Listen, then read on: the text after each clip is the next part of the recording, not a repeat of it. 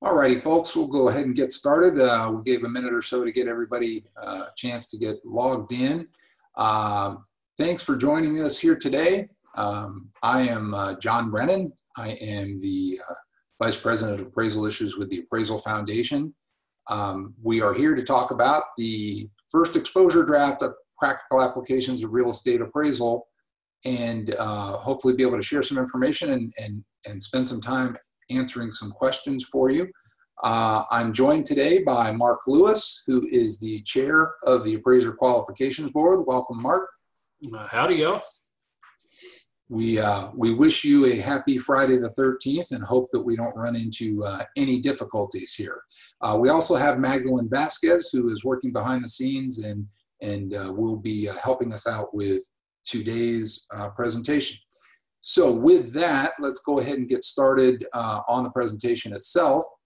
The first thing we talked about the introductions, and the first thing we want to do is a little bit of housekeeping before we move on, and that is to let you know that this is being recorded, and it will be posted on our website as well as our YouTube channel. If you or any of your friends and colleagues wish to view it at a later date. At the conclusion of the webinar today, there's going to be a brief survey you will receive, and we know everybody loves to receive surveys, but it's just very brief, and we would really appreciate you just taking a minute or two to fill that out. We want to make these webinars as meaningful and as relevant and helpful as possible, and your feedback will be very much appreciated. As we said earlier, we will attempt to answer questions today, time permitting, towards the end of the webinar. And the way to do that is by using the chat feature on the Zoom software that you are viewing this on. You can scroll down to the bottom of your screen, and a menu should appear that shows the chat feature. Alternatively, an easy way to open up the chat dialog box is by the Alt-H shortcut on your keyboard. Alt-H will also bring up that chat feature. And so you'll want to use that not only to be able to ask any questions, but you will also get important information on today's webinar in that chat box. For example, you will see a link to the exposure draft page on the Appraisal Foundation's website where you can download the exposure draft that we are talking about today. Magdalene will have that placed into the chat box. In addition, there will be a PDF of the PowerPoint presentation that we're going through today. You'll be able to do those links, and I see now that Magdalene has done both of those. So those are available in the chat box if you have not already done so.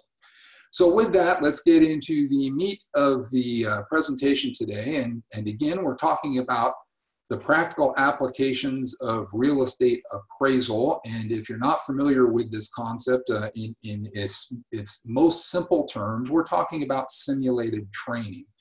And Mark, I would ask you, this is nothing new, is it?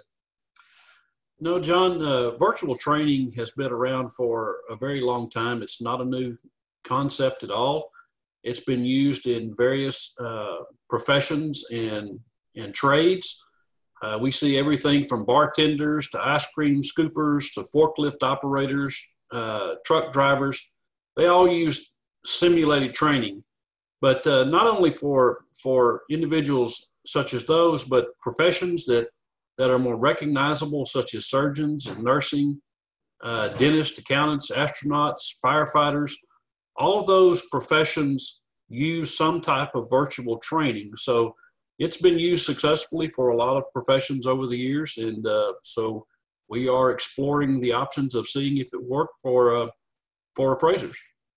Yeah, very good. And a lot of people say, well, why? Well, you can't, for firefighters, you can't train them by going around burning down all the buildings in the city to learn how to do that. You can't teach surgeons just getting people off the street to do voluntary surgery for that training. So it is very important, and as you say, it has become very state-of-the-art with today's technology. So with that, let's talk about some of the general information that's in the exposure draft. We'll start with section 1, and that, I guess, is as simple as PAREA. What is it, Mark?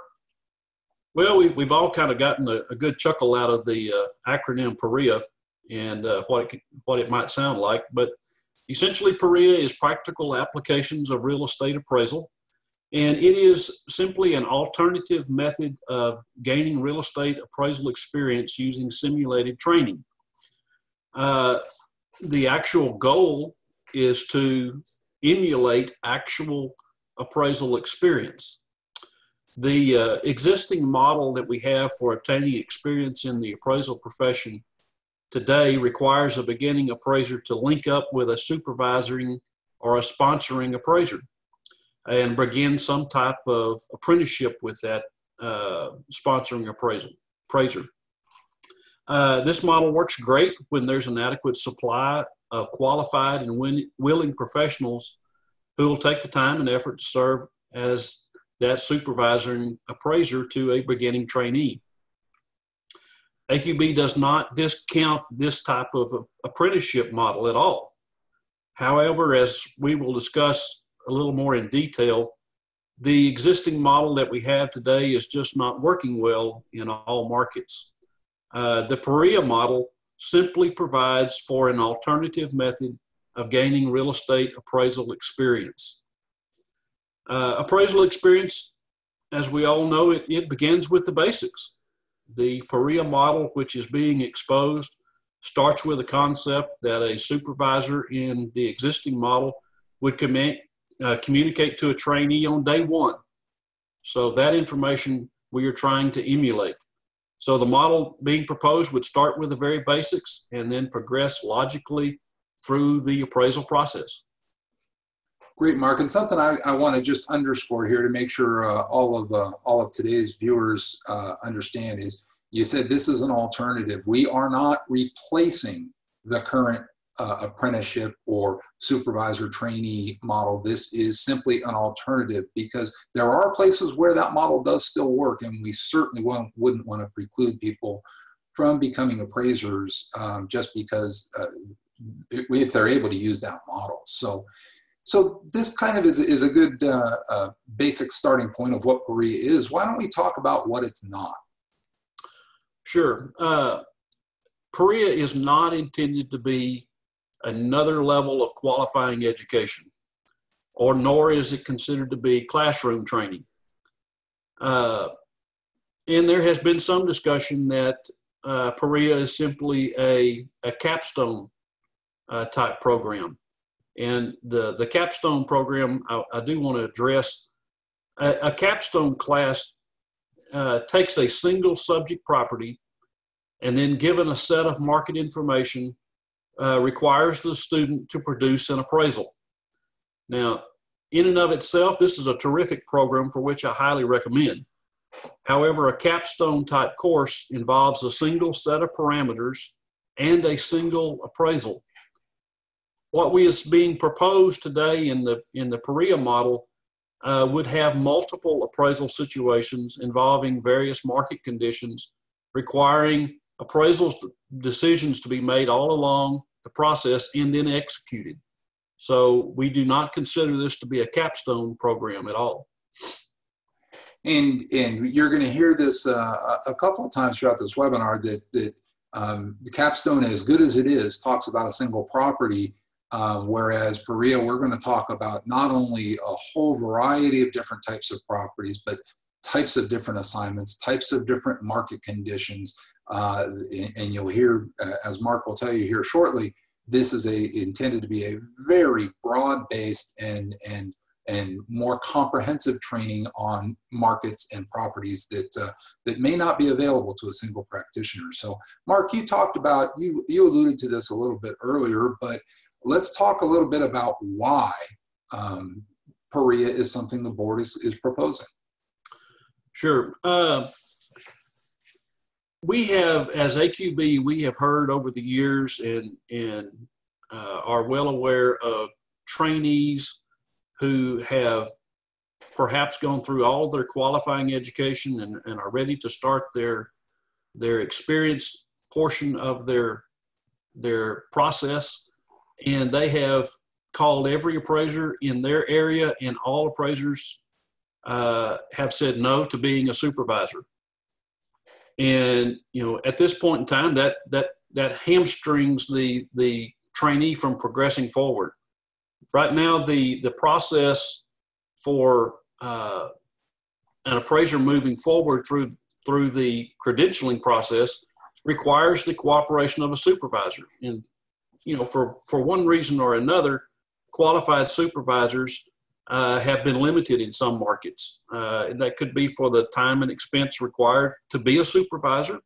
And it does take a lot of time, and it is an expensive ordeal for the supervisor to provide that training. Then there's the concept that we've heard that, as a supervisor, I'm just training my competition. Or the issue that we've heard from many, especially in the regulating arena, is that the training is limited only to that supervisor's practice.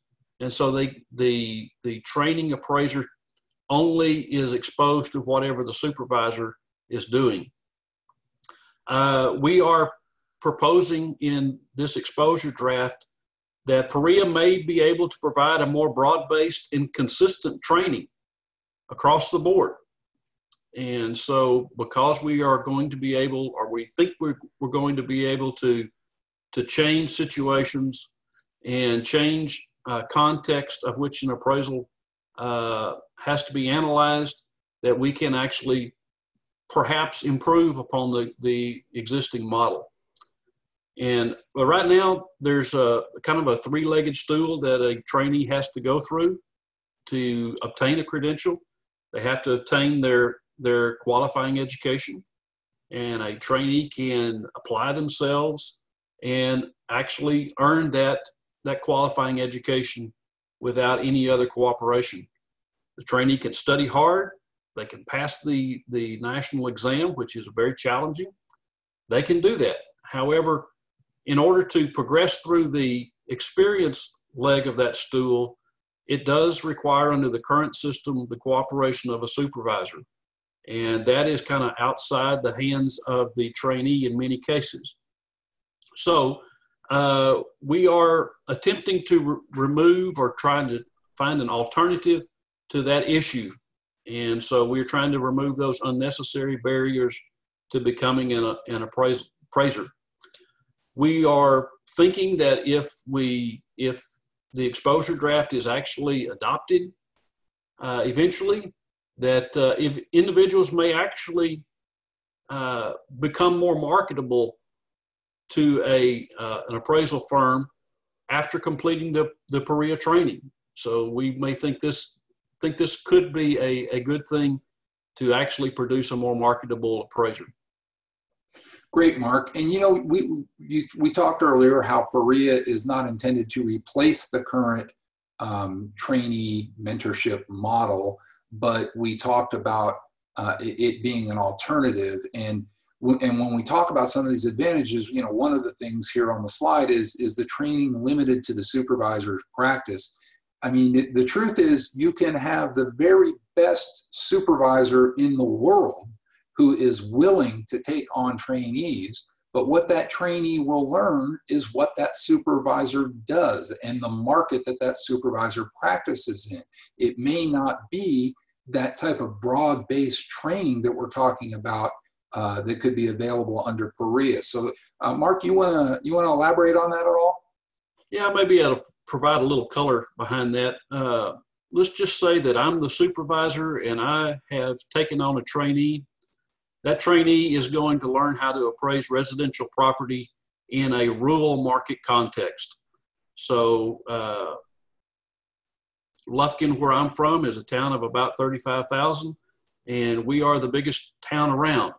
So that is the context of which is all the training is going to happen if you are a trainee under my sponsorship. What you will not find, because we don't have condominiums in my part of the country. You don't have cooperatives.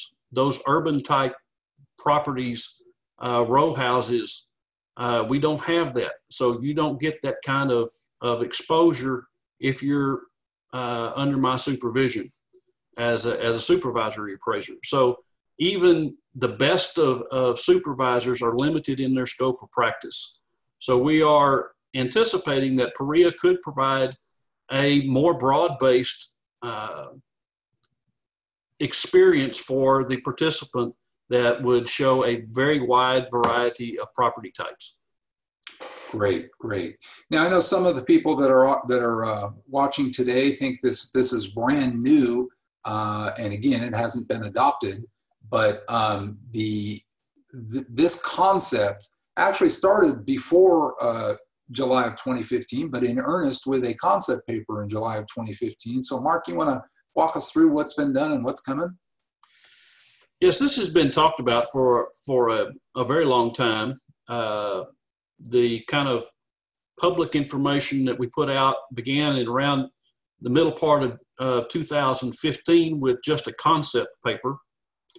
And then we progressed to discussed it in a public hearing in 2016.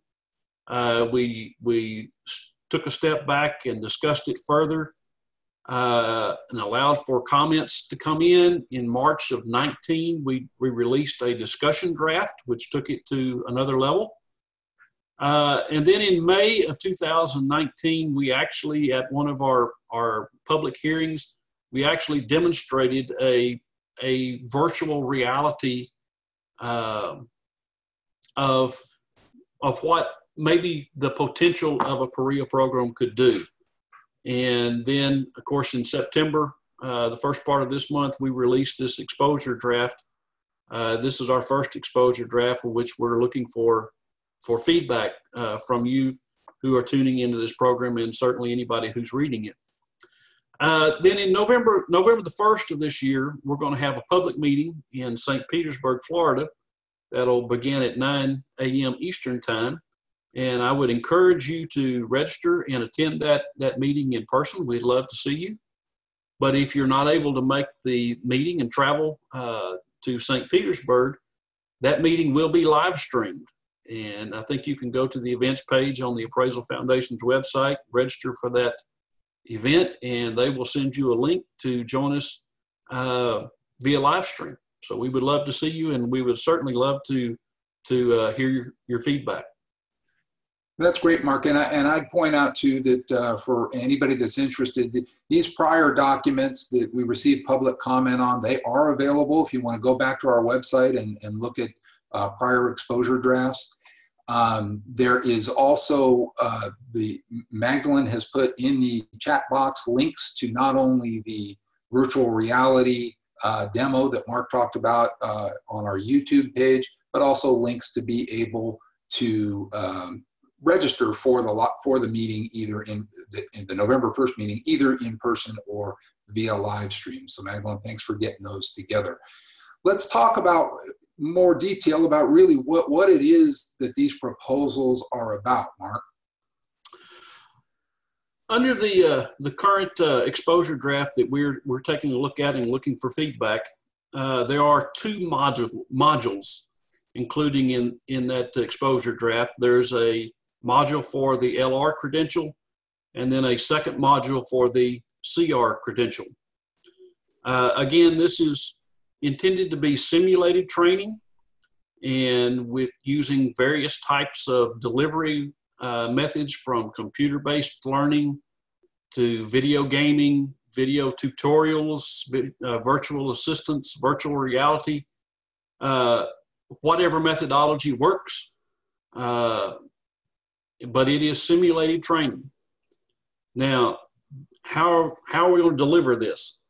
The proposal right now is for AQB to develop the rules related to a PAREA program, but it's kind of difficult to evaluate what a PAREA program would actually look like without a sample. So what the Appraisal Foundation is deliberating is to produce an actual model program which could be utilized by providers.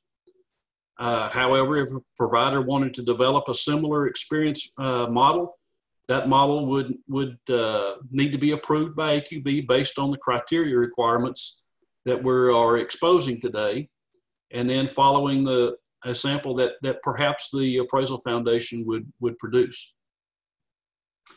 Great. And as you said, that this is all to be determined, and there's a bifurcation here between what the Appraiser Qualifications Board may adopt for a program and then the actual creations of the program, as Mark has alluded to. So let's talk a little bit more about Section 2 of the exposure draft and talk about what the AQB is proposing as far as maximum allowable experience. Well, we got a lot of feedback from our concept paper and our discussion back requiring or regarding how much experience could actually be obtained through this type of program. The feedback ranged from this will never work, you've got to have boots on the ground, that's the only way to get experience, to we need to have 100% of experience gained this way. So what we are proposing is that in the exposure draft is that a participant in a PAREA program, whether they are looking to obtain a LR credential or a CR credential, that they could obtain up to 100% of that experience through this model. Now, no partial credit would be granted. That's what's proposed, is that if you only, say, participated in half of the LR model, you would get no credit. So you would have to actually complete the model in order to obtain credit. But what needs to be understood is that states can be more restrictive.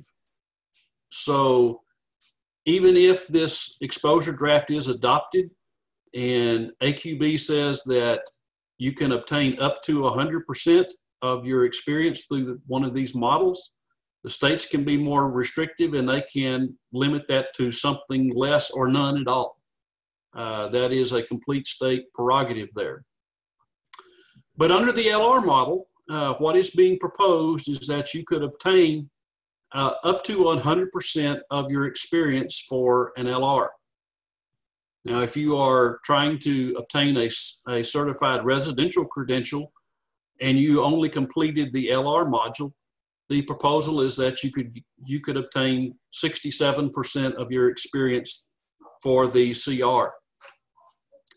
Then for CG, if you remember, for certified general, there is a requirement of 3,000 hours of experience, of which 1,500 has to be in non-residential, and the other 1,500 can come from non-residential or residential.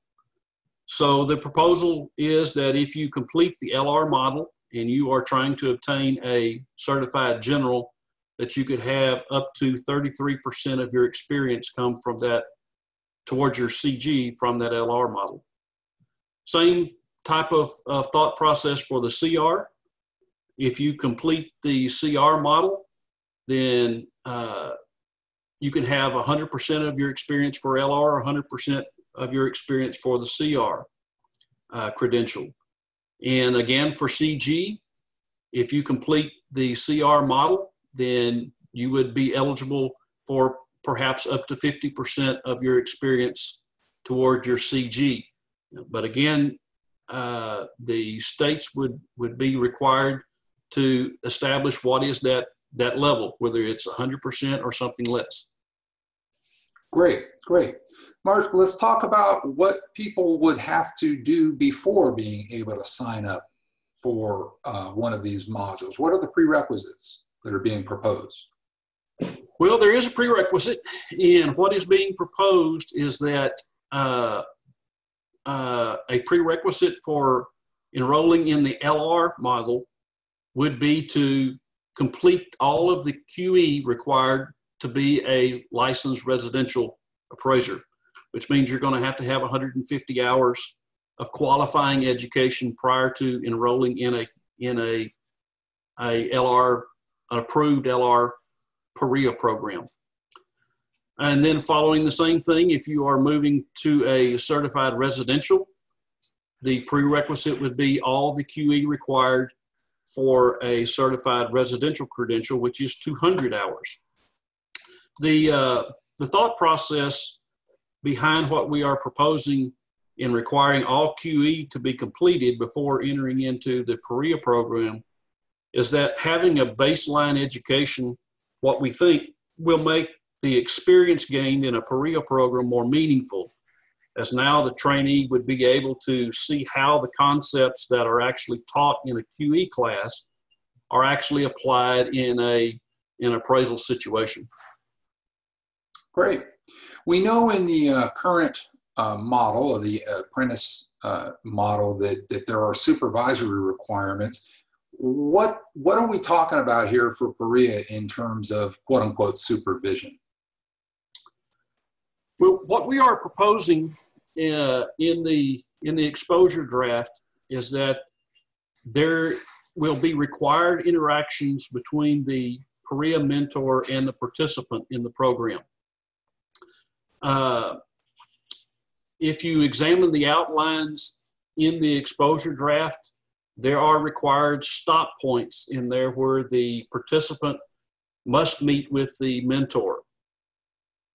Of course, the mentor, it is anticipated that the mentor be available to assist that participant throughout the process. But again, there would be required a minimum number of checkpoints there.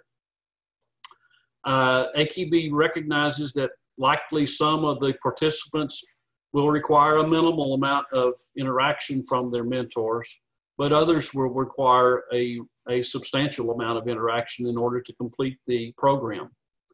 But the exposure draft is intended to set a minimum number of contact points with that mentor. It's also proposed that those mentors are going to need to meet the same minimum qualifications as the supervisory appraisers would in the current model, which means they need to be a certified appraiser and they need to be in good standing for a period of 3 years. Great. So there's some consistency there. Mark, how is the AQB proposing that this type of experience would actually be verified and be able to use by the states? Well, this has been a topic of significant discussion of how to verify it. The concept being exposed today is that a participant completing either the LR or the CR module would receive a certificate of completion at the end of that program, certifying that that participant has completed the minimum requirements of the LR or the CR module. Right now, what we are proposing is that there would be no logs required of that participant. Great. And one of the next things we're going to talk about is preparing USPAP compliant appraisal reports. And the AQB has made some proposals here that we'll talk about, but it's important to distinguish that we're not talking about that being the complete level of training in terms of the number of types of assignments they'll see. We're going to be talking about the actual USPAP compliant appraisal reports. So Mark, what is the AQB proposing here? Well, the proposal is that a participant would be required to actually complete a minimum of 3 USPAP compliant appraisal reports for each module. So if the participant actually completed both the LR module and the CR module, they would be required to actually complete a minimum of 6 USPAP compliant appraisals. The thought process is that when under the current system, when a trainee produces a log, the state picks individual appraisals off of that log to actually review to confirm that experience is there. And what we are proposing is that a minimum of 3 reports be produced as USPAP compliant appraisals for each module, and which is relatively consistent with what is currently required in the states. And Mark, you know, one of the things that we've talked about here is that this training really is intended to mirror the current type of model. And so there's really going to be a big focus on the development. Of course, the reporting follows, and we know that we're talking about the residential appraisal world right now, and there are forms, and the forms that change, and they are evolving with what the GSEs and such are doing. But the development is really the key here. So even though, again, as I mentioned a minute ago, somebody would have to do 3 USPAP compliant appraisal reports, we're talking about a heck of a lot more that they're going to be exposed to than just 3 assignments on the development side. Is that right? That's correct. You know, we'd like to stress that AQB is deliberately placing more emphasis in the PAREA modules on the appraisal process as outlined in USPAP Standard 1 than the reporting requirements in Standard 2. There will be sections in PAREA that we anticipate, for instance, perhaps the highest and best use section of the appraisal process where the participant would be exposed to multiple highest and best use situations, which would require analysis and then application of the appraisal theory into a highest and best use decision. So the actual appraisal report coming together is just a symbolic correlation of everything that has been experienced in the module.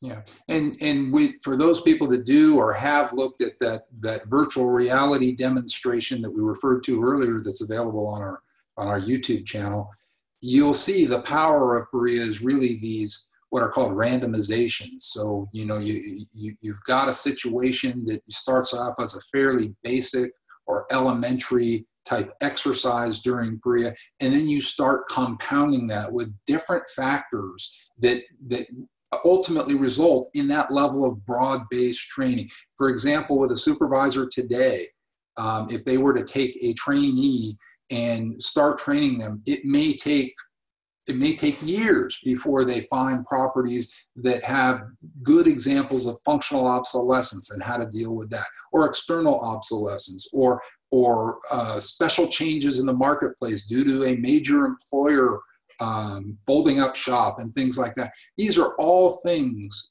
that after somebody shows competence in the one level to be able to do, that you can press a button and now they have to understand how to do this. So that's that broad-based training that we're talking about, and that's why there's a lot more emphasis in the development than there is in the reporting. So thanks for that, Mark. Now the outlines, the content outlines, that's really kind of the meat of what the AQB is saying needs to be in these programs. Can you talk about that for a minute? Sure. Those content outlines they're in the criteria section of the exposure draft generally follow Guide Note 1, which is the suggested guide note for qualifying education. So it kind of gives a parameter of how the PAREA model would flow through. But generally, the content outlines that are in the actual criteria part of the exposure draft would contain the what is required in the module. Great. So that's the what. That's the AQB saying this is what you need to be trained on. So let's talk for a minute, and you did allude to this earlier with some of the methods, but let's talk about how you're going to say how you're going to perform that type of training. Yeah, we understand that the exposure draft is long. It takes a little while to get through, but in the back of the exposure draft, we have a proposal for a new Guide Note 11. The new Guide Note 11 is anticipated to be the guidance for how to deliver the PAREA content. And again, we talked about various forms of learning that could go through an experience model, from computer-based learning to video gaming, video tutorial, virtual assistant, virtual reality. All those things are there. I understand as I'm getting older, this is not how I learned, but it's certainly something that a lot of our younger generations, they are very used to learning in this type of environment, and we think that it can be applied to the appraisal process. If you want to see a sample of what we're talking about for possibly one type of environment, then you can go to our YouTube channel at the Appraisal Foundation, and you can look at John actually participating in a virtual reality situation. You see the picture on your screen with John in the corner with his virtual reality glasses on, and he's actually measuring a house using a laser pointer. Now, understand this is just one method that perhaps could be used in a training module such as this, but it does demonstrate the power of these type of training models. Yeah, that's great, Mark. And again, if you do go look at that video, pay attention, particularly at the end, the randomization, because literally you push a button and you have different types of houses. And so we started in that example that Mark's referring to with a basic small single-story house with a detached garage, and we did things like adding covered porches, making it an attached garage, having a small second story, having a large second story. And there you can see that is the real power of this simulated training. You can expose participants to things that might take them a long time or never be able to see, and that's really the power there. So with that, that concludes our presentation portion. We will be trying to address some questions here in just a moment, but it's easy to get a hold of us. There is our contact information on the screen. We are available to answer questions and try to provide information to you. And with that, we'll go ahead and try to answer a couple of the questions. And between Mark and I, hopefully be able to provide you with some answers. So with that, Mark, I'll give you an easy one. The first question that we've had come up here is, when will PAREA be available? Well, that's the $64 million question. This is the first exposure draft of the PAREA concept. While we hope that we got it right the first time, we certainly won't know until we get back feedback from the appraisal community and those users of appraisals and the regulators to see what we have missed, perhaps. We're not naive enough to think that we haven't missed something. So we're going to be looking at feedback to see if we need to modify. Perhaps there needs to be a second or perhaps even a third exposure draft of this. But we will work through that process. Once we have the rules set in place, then we've got to get it implemented. And so it'll take some time. If the Appraisal Foundation elects to do that model, then it'll take some time to actually develop that. So, at the best of situations, we may be looking at 2021 under the best of situations. Yeah, and I think it's important, we understand this concept as we mentioned earlier, kind of went from, well, we're not sure we're on board with this, to a lot of people saying, how quickly can it be made available? So to Mark's point about, the Appraisal Foundation considering possibly developing this model program, we are doing some background information on understanding what we need to understand to do that, about the technical aspects of it, talking with some consultants and such, so that when the AQB does, assuming the AQB does adopt the rules, as Mark just said, for PAREA, that we can try to hit the ground running and look at possibly developing that model program, not waiting until all that's done and then start that process. So we understand that the people that are supportive of this program want to see it sooner rather than later, and we will definitely do our best to try to make that happen. But again, as Mark said, the board hasn't adopted PAREA yet, and that's something that is, you know, although that is the board's, why the board has proposed what they have in the exposure draft, but it's not a done deal at this point. We've got a couple other questions. We've got one that we did address, but we'll repeat it here. Someone asked Mark if they can get partial credit for PAREA if they don't finish the entire module. The answer to that is what we're exposing is no. Your partial credit would not be allowed. The reason for that is it's hard to judge how far that participant got in that model. So granting partial credit would be very difficult to do. So this is an all or nothing proposal. So you either complete the LR module and you get up to 100% LR experience, or you complete the CR model, you get up to 100%. That's what's being proposed. So no partial credit. Great. There's a question that says, what's the difference between supervisory appraisers and mentors? In one of the things I want to stress here is, you know, a supervisory appraiser today is taking his or her practice and taking somebody under their wing and providing that training to them.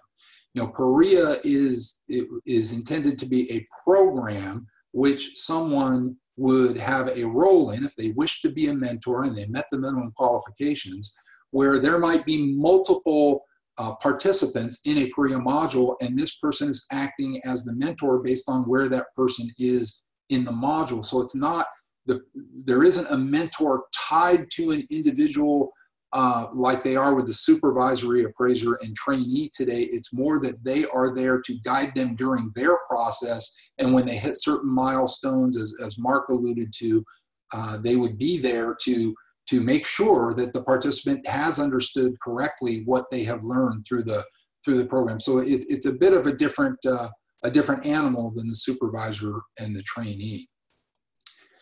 Another question says, how can the trainee obtain a geographic appraisal experience in his or her market? Well, to me, that we're really talking about geographic competency. And Mark, I think this is an important distinction that the AQB has tried to make for a long time. And first of all, I would say that under today's model, nobody has to have local experience. When you apply to your state for a credential, there is no requirement that you've had to have experience in a certain city or a certain county or whatever. It's statewide. The geographic part really talks about competency, and Mark, hasn't the AQB really tried to draw a bright line between what somebody is as qualified versus competency, which comes later in practice under USPAP? That's correct. We've tried to emphasize the point that we are trying to establish a minimum level for a qualified appraiser. Competence is earned over time. And so we're talking about producing an appraiser who has a minimal level of competence generally. And then once they get into a specific market, they have USPAP requirements to obtain competency in that geographic market. That's a USPAP thing. AQB is concerned with producing that minimally qualified appraiser. So they have the qualifications necessary to become competent. Right. So as an example, in my case, I'm in the state of California. If I got all my training with a supervisor today in Los Angeles, and I got credentialed by the state, and I want to go practice in San Francisco, I'm allowed to do that. I didn't have to have any experience in San Francisco. My experience was eligible because it met the minimum qualifications. But now when I go to San Francisco, I need to be competent, which includes that geographic competency. So we have a couple of questions that ask about why isn't PAREA applying to the certified general classification, and I'll just start off, and Mark, if you want to add to it, please do. But you know, the thought process here was, hey, this is all brand new. Let's get this under our belt. The AQB's talked about, they need to walk before they run on this. Is it possible that at some point down the road, if the PAREA concept proves successful for residential, that the AQB may consider something for certified general? Well, sure, that would be a natural progression, but it's going to be a long progression. We do want to try this and see if it works for the residential. It seems to be, from the feedback we get from the appraisal profession, that the issues with the current model that's in place, the apprenticeship model, there is a very pronounced need for this in the residential sector. While there are parts of the country that there is a need for CG also, it's less pronounced for CG. So we're starting with residential and see if it works, see where we're right, see where we need to improve, and then perhaps follow later with a CG model. Great, thanks. We have another question that says, if I'm already a certified appraiser, would I be allowed to take PAREA to kind of act as a foundational to make sure that I see the kind of training that maybe I didn't see with a supervisor? And I would say that that's a very interesting thing. There wouldn't be anything in the AQB criteria that would preclude somebody from doing that as long as they met the minimum qualifications. And if you're already certified, those prerequisites, if you're already certified, then you've met those prerequisites. But one of the things that we've heard very, very prominently from states is when they receive complaints against appraisers and they review and investigate those complaints and render a disciplinary sanction, many times they feel that the reason those sanctions occurred was due to inadequate supervision when somebody got their experience and applied for a license. And so, Mark, we've heard quite loudly from some of these states that they think that if this gets adopted, they might use PAREA as a remedial tool. Isn't that right? That's correct. And it's we have heard this from various states that a complaint comes, they bring the trainee before the board. The trainee has a minimal amount of experience, and they begin to ask that appraiser questions. And again, it seems to come back to a lack of adequate supervision during the training process. Perhaps it's hard to unlearn bad teaching. And some of our supervisors are absolutely terrific in providing great training. And when that works, it works very well. But when less than adequate training is given, it's hard to undo that training. And the regulators have discussed with us, perhaps this could be used for corrective actions to fill in some gaps and supplement even an existing apprenticeship model. Right.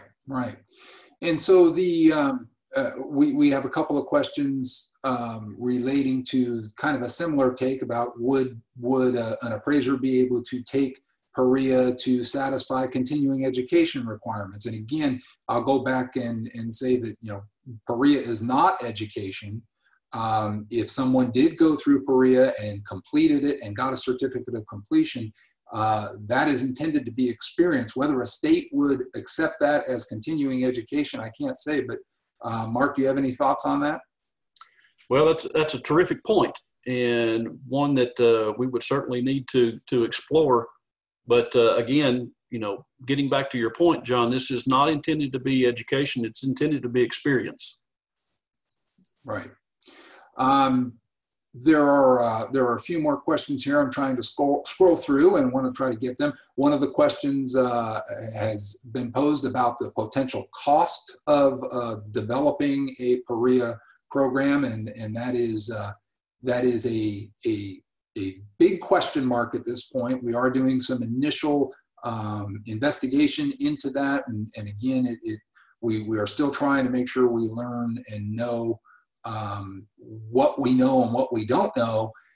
It's not going to be cheap, but if the Appraisal Foundation does develop a model program, it won't be to recoup the costs in a year. In other words, it doesn't make any sense to come out with PAREA and then charge people $25,000 a piece to take it. That would be highly unsuccessful. And so therefore, if the foundation does develop one, we would probably be looking at a long term to recapture the cost, because it will be rather expensive to do. There are some questions about if someone wanted to get their licensed residential credential now and then use PAREA to, it says to complete it, but I assume that means to maybe move to the certified residential, or to maybe start the education process now and then complete it once PAREA is available. Mark, there wouldn't be anything prohibiting somebody from doing that, but again, PAREA is not formally adopted yet, and the question of how soon it'll be available still remains an issue, right? That's correct. It still remains an issue of how long it's going to take us to work through our exposure drafts. And again, this is going to be a state issue on how much of experience is actually going to be credited towards your credential.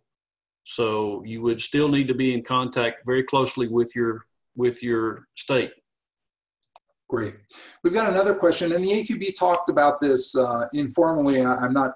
It doesn't appear in the exposure draft because it would really be part of the model program if developed. But the question is, will the mentors be required to take the PAREA training themselves? And I think kind of the common sense answer is yes. We probably would require that, because it would be hard for somebody to mentor a participant, a PAREA participant, if they don't know what's in the program. Mark, do you have any thoughts on that? Yeah, my thought is that they would at least need to be familiar with what is required in the program and the process that the participants are going through in order to be able to mentor that individual through the program. So at a minimum, they're going to have some kind of familiarity. Right. We've received another question that asks about the feedback. What kind of feedback have we received from the states regarding not requiring a log? And it's not asked there, but also throw out not having sample appraisals for them to review. And Mark, you alluded to this earlier, that it's been kind of across the board, but you got a thought you want to share on that? Sure. We have had discussions with regulators on would they just simply accept the completion certificate as evidence of completing the experience portion of the credential. And we've gotten responses from across the board of yes, we would anticipate accepting the certificate as the only evidence, to others that said they would want to do a second review on the USPAP compliant appraisal reports.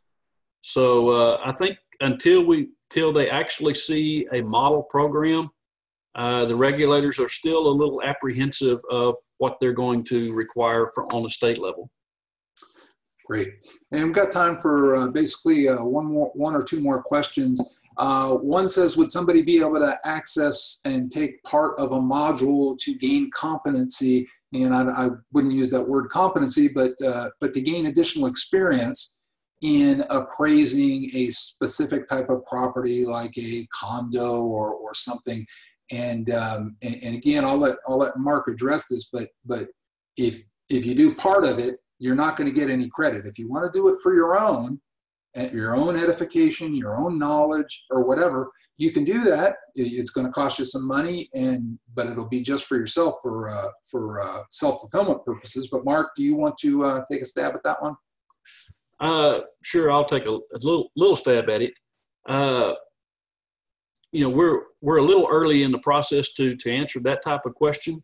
But the proposal right now that is being exposed is that this is an all or nothing. So you would enroll, and in order to get a certificate, you would have to actually complete the program. Now, whether or not that program can be parceled out into different sections for refresher, if nothing else, to an existing certified or licensed appraiser, I don't know that right now. Right. Another question says, would AQB approve the mentor and monitor their continuing eligibility, or would that be the responsibility of the PAREA provider? And I'll touch on this first, and Mark can jump in here. But clearly, the mentor for the entity that's providing the PAREA training, the mentor would have to meet the minimum qualifications that the AQB establishes. But there would also need to be measures in place to make sure that that mentor is performing properly, is properly guiding the participants. And if they don't, there would have to be some sort of processes put in place that would not only be able to verify that, but also to make that person ineligible if in fact they aren't providing things right. I mean, Mark, you want to add on to that? Sure. There's we have corollary programs to this right now for certified USPAP instructors that we monitor whether or not they are complying with what we need them to do. And I would anticipate some type of same monitoring and oversight would apply to a mentor in a PAREA program. Great. Last question we'll take here. There's and it's a good one too. It's will PAREA address training in the area of eminent domain? And what I'll say here is that the PAREA training at this point is designed to be, lack of a better word, generic. Whether there would be things specific on eminent domain or other specialty areas of appraisal, that might be something that somehow, somewhere down the line could be added, but we're not looking at necessarily specific areas of practice, right, Mark? That's correct. And eminent domain is kind of a niche in the appraisal profession, and likely is part of that competence that would be required or that would be obtained over time after credentialing. Right, great. Well, with that, we are going to end today's webinar. Magdalene has posted again in the links to the links here, what our contact information is there as well.